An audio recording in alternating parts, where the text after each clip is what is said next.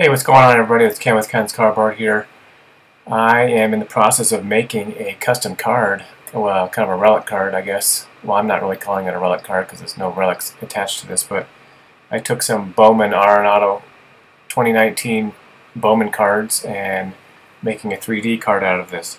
I'm making this for a contest for Funk and Mess and Reindeer Studios.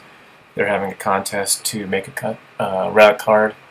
So I'm using my X-Acto knife here, cutting out a couple of the cards, and then I'm building a 3D card as I go here. So something went wrong with my video, and it filmed it in slow motion. So now I'm speeding it up really fast here. So use my scissors and my thing to make this. Then I got the hot glue gun there to build up the card. So as we get closer to the end here, we'll see how we get going here. It's nice that you can see my keychain that I have my card on for my car key. And then you'll see me duck down here in a minute and get the hot glue gun going here. So and then let's wrap it up, and I'll show you what the cards look like and when they're finished, since the video didn't turn out very good. My inspiration for making this card, I had it in my mind for a long time, but then Reindeer Studios had an idea to make a custom relic card. Maybe this is not a relic card, but still a custom card. So I'm just going to count it as part of my Arenado collection, and I'm submitting it for your contest. And I want to show you what the inspiration that I had for it.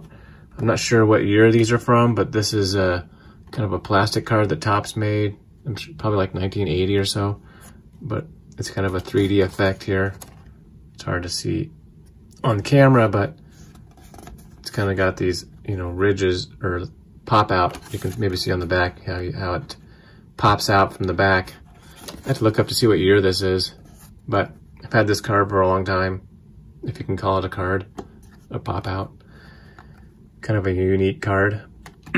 But my video cut out when I was making this card. I took 4, actually I only needed 3 of this 2019 Bowman, and then made this 3D version here.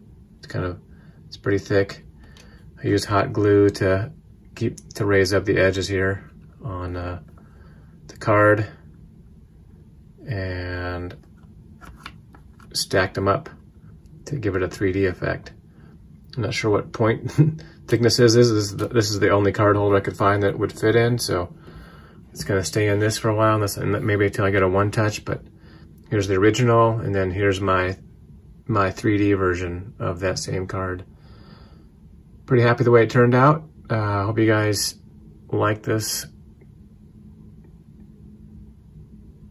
idea that I came up with, and hope you can be creative as well and come up with a cool idea. Shout out to Reindeer Studios and Funk and Mess on their contest, and hope everyone has fun making these things like I did. Take care, everybody, and go Rockies.